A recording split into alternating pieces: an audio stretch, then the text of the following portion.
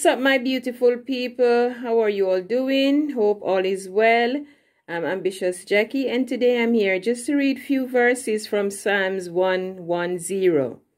The Lord said unto my Lord, Sit thou at my right hand until I make thine enemies thy footstool. The Lord shall send the rod of thy strength out of Zion. Rule thou in the midst of thine enemies. Thy people shall be willing in the day of thy power, in the beauties of holiness, from the womb of the morning, thou as the dew of thy youth. The Lord hath sworn and will not repent. Thou art a priest forever after the order of Melchizedek.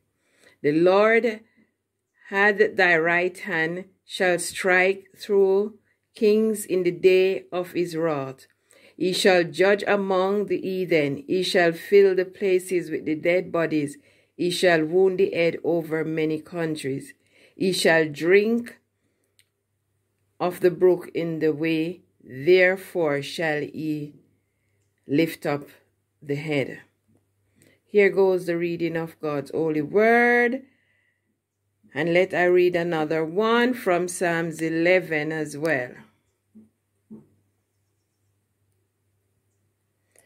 Praise ye the Lord. I will praise the Lord with my whole heart, in the assembly of the upright and in the congregation, the works of the Lord.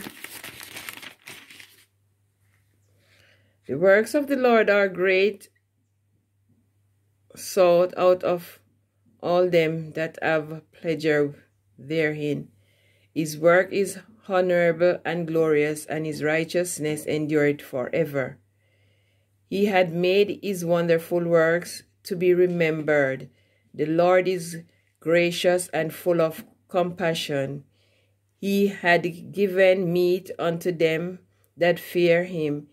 He will ever be mindful of his covenant.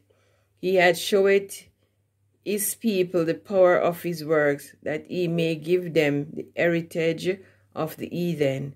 The works of his hands are verified and judgment, and all his commandments are sure. They stand fast forever and ever, and are done in truth and uprightness. He sent redemption unto his people.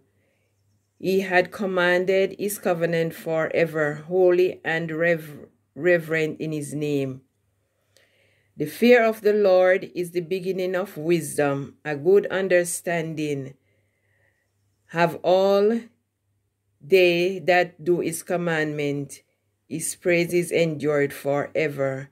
There goes the reading of God's holy word. God promised to add his riches, blessing, and his holy word. That's it for now, my people. I hope you enjoy my few words from the Psalms of David. And you can also read it for yourself, and then you might come up with your own understanding that suit your mind.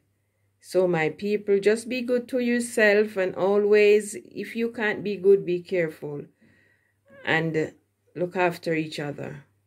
The world out there is not easy, but we have to live in it and live good. God bless you, and I'll see you again in the next upload. Bye for now, guys.